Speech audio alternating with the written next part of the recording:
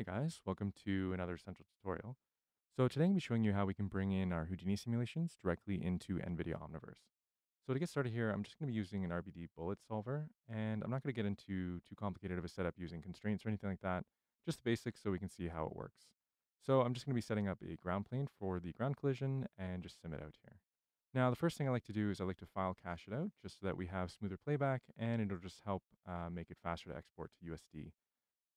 Finally, I'm going to be using a null object, and that'll just help us find it easier within Solaris. So let's jump into the Solaris view, and we're going to be importing our entire simulation into this stage. So I'm going to use a scene import node here. And for this next step, we're going to want to make sure that the Houdini Omniverse Connector is installed.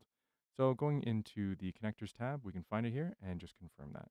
Next, we're going to want to go into the Omniverse tab and drag in the Omniverse USD ROP and connect that in. And then we're going to want to give it a target for where we're going to save it onto our hard drive. Lastly, we're going to want to use the render specific range so that we can render out the entire animation from 0 to 240 frames. So just cleaning this up, we're going to want to set the destination path to world. And this is just doing some USD hierarchy stuff just to make sure that it plays nicely with Omniverse. And one other thing, this is optional, but you can also jump into the material section here. And I like to set it to matte and flatten the hierarchy so that all of our materials are accessible at the ground level. So that just keeps it nice and organized and makes sure that it works correctly. Jumping in here, we're going to now save to disk so that we can access this in Omniverse. So let's jump into Omniverse. And the first thing I'm going to do is set the scale to 100 by 100 by 100, as Houdini likes to export things rather small. And just like that, our simulation is working within NVIDIA Omniverse. So let's just make it look a bit better here. I'm just going to add in the Gray Studio light preset, and I'm going to add it to our stage. And I'm going to enable this plane here so we can get some ground shadows. And as I scrub through, you can just see how fast it is. So one thing I want to mention here is that just one of these frames exported as an FBX was 25 million polygons. So when I was playing around with 3ds Max and exporting from TyFlow as an Alembic sequence, or even as an Alembic sequence out of Houdini previously, each frame was storing 25 million polygons with translational slash rotational data. And you end up with file sizes that are hundreds of gigabytes large. So this is much faster, much more efficient way to do it, as it's using a lot of packed primitives and storing all that translation data. So it's uh, a great way to be able to work with large simulation data and have it play back really smoothly within NVIDIA Omniverse. So the connector is improving all the time. And so this is the current latest version of it. And so you can even see that it brought in the materials and the color data, which were applied to my primitive channel correctly. So I didn't even have to do any kind of custom material setup in this case.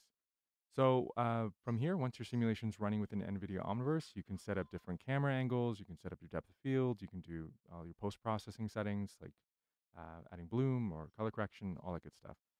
So yeah, I just wanted to kind of showcase this kind of workflow as it's a really cool way to be able to work. This is, of course, much faster than working with offline traditional renderers, like working with Redshift or Mantra or any of those kind of ones. So here's some other demos that I set up. This is using a running simulation that was run through some voxels with some Lego pieces. Here's just a simple rigid body destruction setup. This is just with low light settings, just to render out very quickly. And I even used it for the most recent CES demo in December, where we had a building saloon kind of animate on.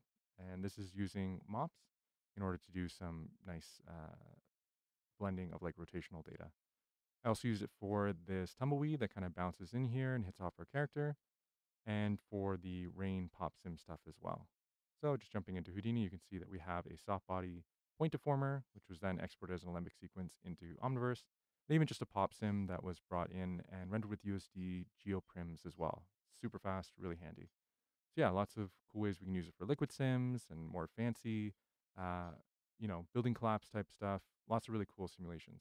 So what I'm working on right now is I'm also bringing in animated VDBs from Embergen, where you can do a collapsing building with smoke, for instance, like I used here in this case.